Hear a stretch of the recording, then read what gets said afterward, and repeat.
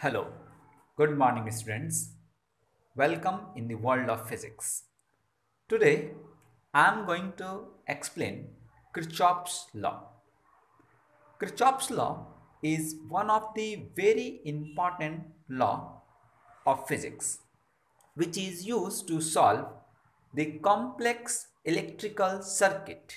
We can find potentials, electric current, in the different branch of an electrical circuit using this law. As you already studied, we can solve or we can find current and potential in the different branch in simple electrical circuits by using Ohm's law. But for a complex circuit, we can use Kirchhoff's law. Let us start, students. Kirchhoff's law. There are two laws in this. The first one is known as first law, or it is also known as current law, or it is also called junction law.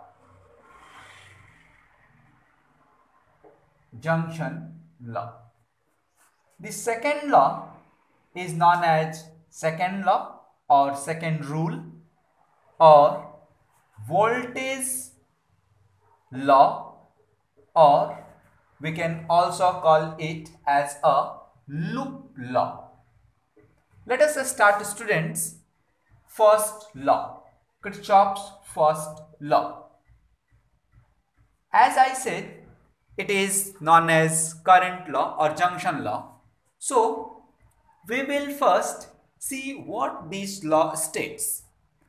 According to junction law, the algebraic sum of all the currents meeting at a junction in a closed electrical circuit is 0. That is summation I equals to 0. Let us see. I am just taking an example to clear this law. I will first draw a simple electrical circuit. This point, as I have written as it is a O, which is called a junction, from where different branches are there. Suppose this one is R1 resistance and I1 current is flowing towards the junction. Another branch is here in which I2 current is flowing and it is also moving through the resistor R2 towards the junction. Third branch is there which containing a resistance R3 and current I3 is moving away from this junction. Another branch I have taken, here also one resistor is connected, R4, and in this also I have just shown a current is moving towards the junction.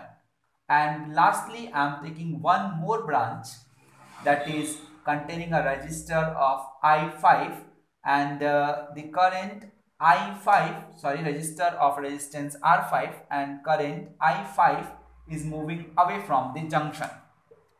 So applying Kirchhoff's first law, we can write here like I1 plus I2 minus I3 plus I4 minus I5 equals to 0.